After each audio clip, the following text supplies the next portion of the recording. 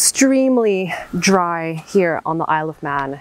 The soil is just so incredibly dry.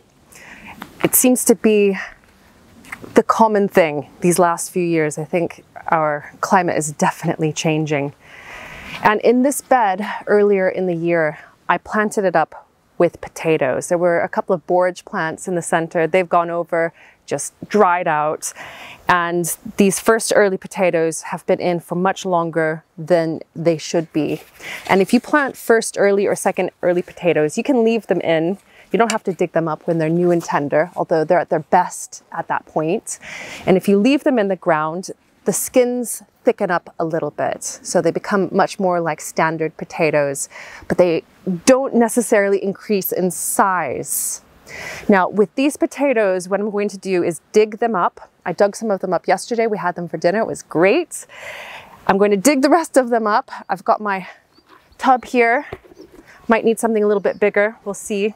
And then I'm going to be planting this bed up with some cauliflower that I started at home, and they're well and truly ready to go out. I originally wanted to put them in the home garden, but we've just not made the space in the beds for them yet. I'm not quite sure how they'll do because they do need a long growing period, but they might crop if I plant them now.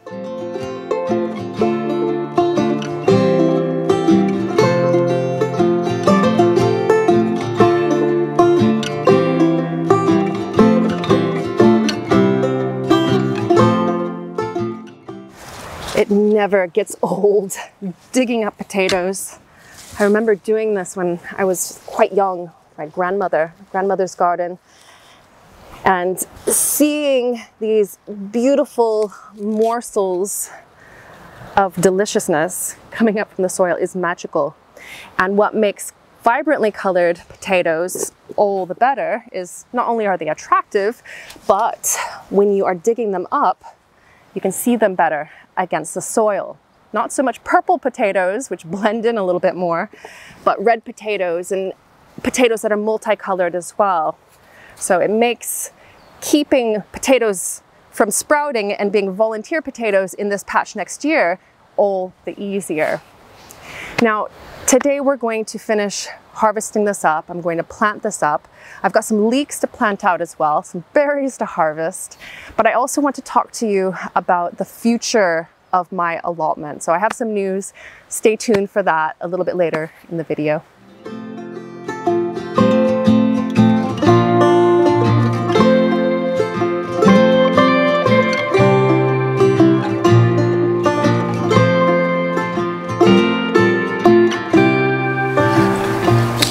I've raked out this bed now, and I've placed these all the year round cauliflowers out about 2 feet apart, and there's 5 cabbages on the end as well. So the last of the golden acre cabbages, which I have planted at home.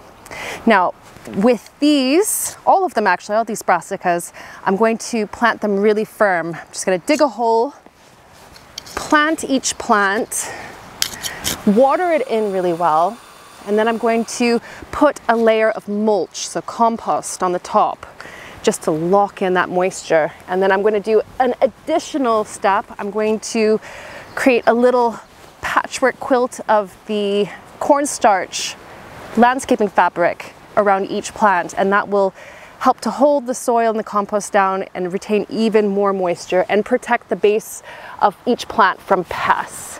But it's really important, this first step when you're planting each plant, to firm it in.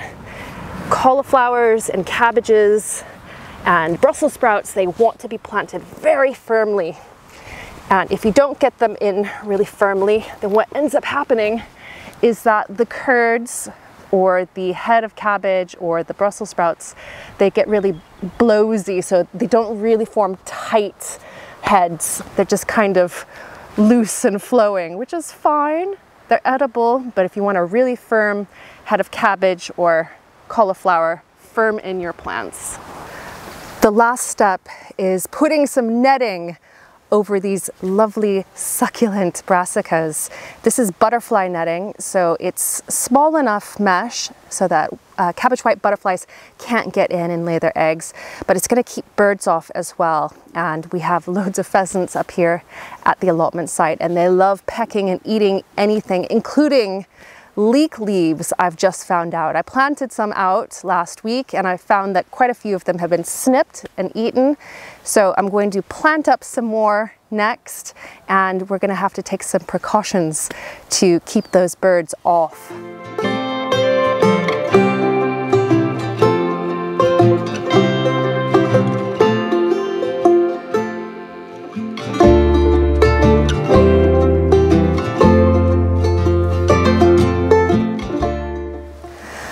The last time that I made a video here at the allotment, I sowed carrot seeds all along here, lovely varieties, and I placed boards over the seeds after I'd sown them because I'd heard that this was a great tip for helping to encourage germination in an in situ environment like this.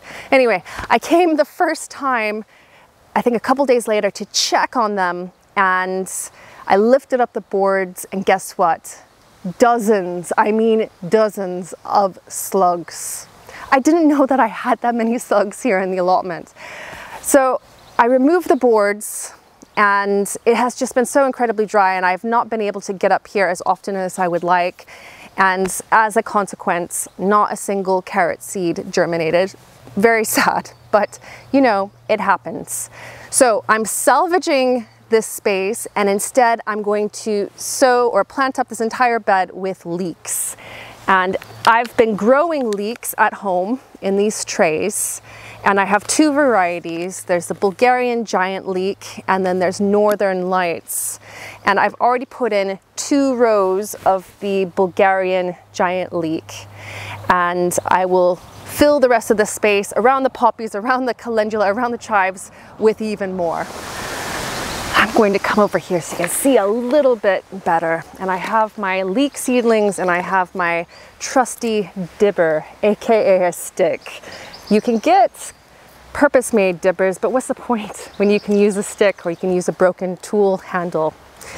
Right, last year I grew leeks as well, and I grew them as multi-sown leeks. And it is a method that Charles Dowding communicates and shares, and it's supposed to be a great way of growing leeks. Well, I for one don't like multi-sown leeks. There's not really any point, for me at least. I like the really big, thick leeks that I can chop up and put into everything from burgers to casseroles to stews. And the little leeks, oh, they're fine, I suppose, for some people. But for me, I want big leeks. And so with growing those, you need to give them plenty of space.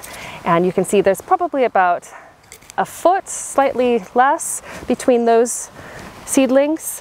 And I'm going to give the next row the exact same. And all I'm doing is making a hole with my stick. And I'll start with these Northern Lights leeks here.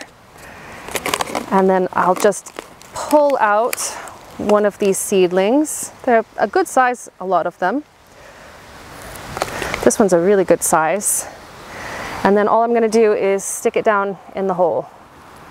And I'm not going to bury it with more soil. What I'm going to do next is I'm going to water it in with the hose, and that's it. The hole that you make with the dipper guides the leek to grow out and fill that space. And this is the traditional way to plant leeks, and with this you'll get nice big leeks that you can harvest through late autumn, right throughout winter. Elephant garlic. I have some growing at home as well, and in a recent video I mentioned to you this idea that you plant elephant garlic the first year, it forms a monobulb, and then in the second year that monobulb divides out into massive cloves.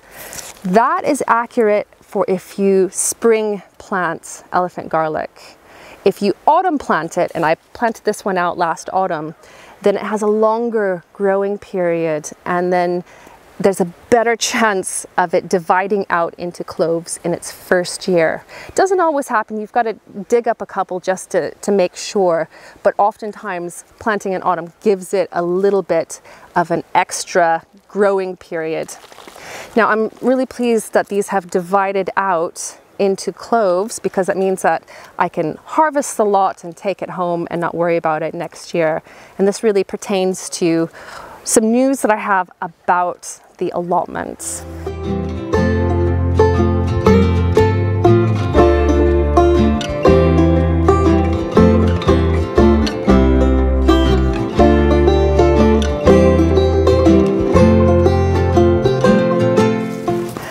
I've just picked the very first of the red raspberries. These are Joan J, and they're an autumn fruiting raspberry.